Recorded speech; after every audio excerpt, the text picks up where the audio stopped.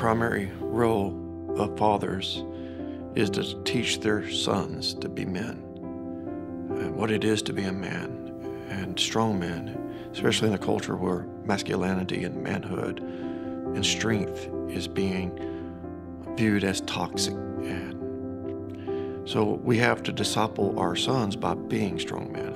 I learned more from my dad by watching him than I learned through sitting under his lectures. Sometimes when my dad began to lecture, I'd tune him out.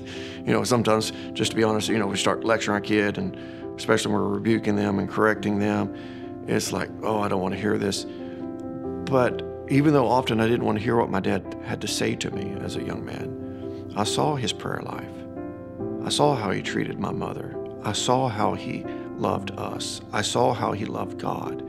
I saw his behavior. I saw his strength. I saw how my dad wouldn't compromise the truth when there was temptation to compromise. I saw his strength of being a man, and that meant more to me. Over the years, I have the highest respect and the highest regard to my father. I'd fight if someone, I cannot handle anyone speaking any negative thing about my father, because of the high regard and respect that I have for him.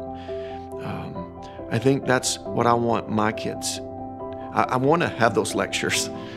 Sometimes they're needed, those corrective speeches. Sometimes my sons need to see that I'm disappointed with them because I expected more of them. They need to see that. They need to see my love. They need to see that I care for them.